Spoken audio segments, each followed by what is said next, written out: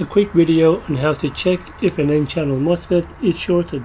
So this is AON6380 N-channel MOSFET. Turn it around. With your finger, touch all the pins. In diode mode or multimeter, touch the drain, touch the source. It should not make a beep. That's a bad MOSFET. Here's another N-channel MOSFET, 6314. Slightly different characteristics, but again, it's an N-channel MOSFET. Same thing, touch your finger to reset, and multimeter and diode mode, no beep, no continuity. To turn this MOSFET on,